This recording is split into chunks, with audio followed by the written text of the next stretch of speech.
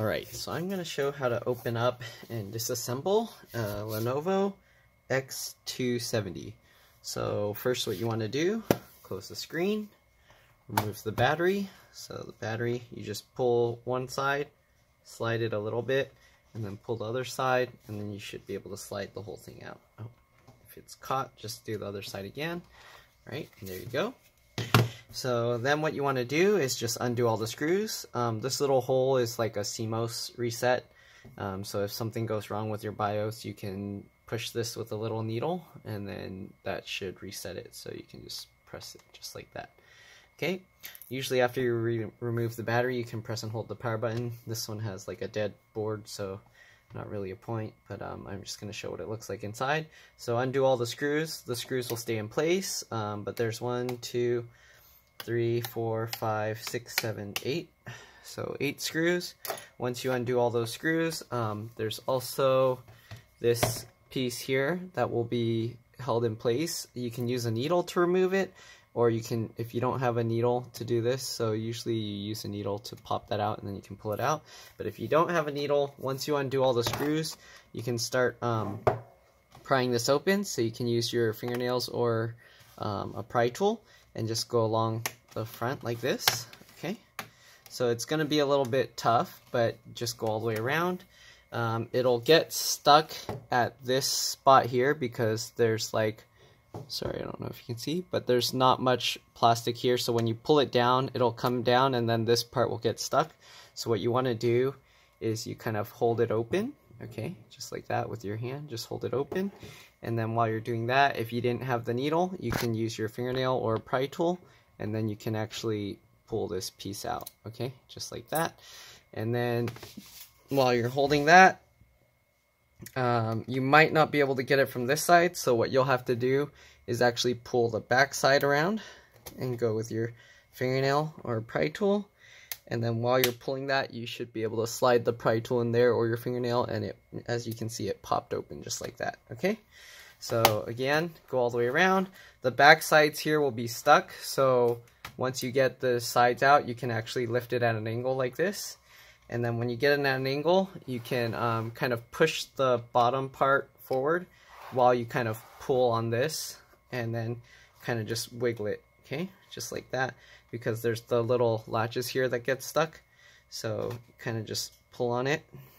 It's going to be a little bit tough, but you just keep trying, okay?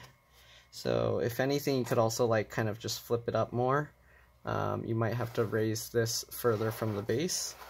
And then just go along the side, and then while you're kind of pulling on it, you can kind of pry it just like that with your fingernail or pry tool, and that should help you get it open, okay, just like that. Okay, there you go. So now that we got this cover off, you can see here. Alright, now you can see there's a stick of RAM. There's supposed to be, or there can be, another battery here, but on this model, I believe the connector for the battery would be here. On this model, they just put like this plastic thing here with some rubber pieces in there. Underneath this, there's the CMOS battery. It connects right here. So to remove the CMOS battery, there's the two parts sticking out. You just use your nail and you just wiggle it, and you can pull it out just like that. Okay, I don't need to do it. Same thing with all the other connectors. So the speakers here, same thing, you can just wiggle it and pull it out. There's the right speaker and the left speaker when you flip it over. And then the RAM, this is the type of RAM you'd use. It's a PC4 2400T, so DDR4 RAM. Okay, so there's that. Then you got the hard drive. It's a 2.5-inch SATA. The hard drive connects here.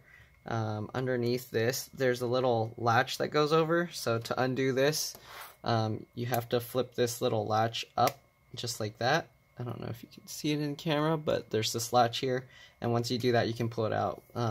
You'll have to take out this one screw first for the hard drive so that you can lift it out, and then you can, once you do that, you can lift the latch and then pull this connector out because the hard drive's in the way right now. I'm not going to take it out because I don't need to change all this stuff, and I don't want to mess with more things in this computer other than what's necessary. But then there's this connector here, to remove that. You don't want to pry too much outside because this is flimsy. You want to get as close to this little rectangle piece here underneath. So when you pull it up, it just comes out. So this is for the fingerprint sensor and the trackpad. I believe this is the keyboard. Or maybe I should take out this fake battery just so you can see what's underneath. Okay.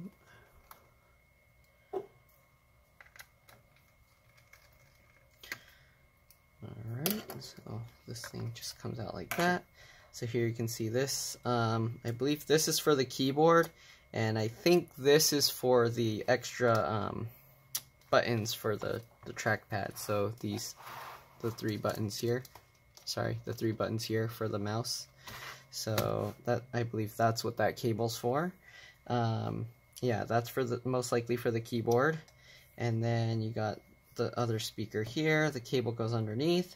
You got the fan connector here. You just flip up this piece if you want to disconnect the cable, and then you can pull that out, flip it back down.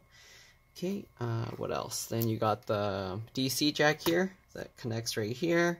Same thing, you can kind of wiggle it. You can just grab it and then kind of wiggle it and it'll slowly come out. Then you got the SSD here. This looks like a SATA, M.2 SATA, but like a half size. I don't know if you can see the model in this, but there you go, just in case you need that. Then you can see the wireless card here. The wireless card, to remove the antennas, you just pull from the tail and then lift it up and it'll pop off. And when you undo the screw, it'll go up at an angle. You have to reinsert it back at that angle and then push it down and redo the screw. Same with the M.2. But it looks like that's pretty much all there is to show here. There's this connector for the LCD. There's multiple LCD connectors, so I'm not sure which one's for the LCD, which one's for the camera. There's so many pieces. Let me see. And then I think that's for the power button, right? Yep. And the power button seems to have its own little board here. So there's a connector here just for the power button. And that cable... Oh, interesting. That cable connects here. So this is most likely for the camera and like the light on the back here and stuff like that. So this one is more likely to be the LCD cable, since this power button cable is going into that. But I think that's pretty much it. Hopefully this video helped you. I know I didn't really take out too much stuff, but hopefully this will help you at least get into the laptop and figure out how to open stuff up. If you're not too sure what you're doing, just be careful because you can damage things easily. So hopefully this will just help people that kind of know what they're doing. The keyboard looks like you have to remove it from the back. There's some screws here holding it in place, even though from the front it looks like you can remove it, but from looking at the back it looks like you'd have to remove everything to get the keyboard out. I don't think you can actually take this keyboard out from the top. Alright, but that's pretty much it. Hopefully this video helped you. If it did, please remember to like and subscribe because that'll help me.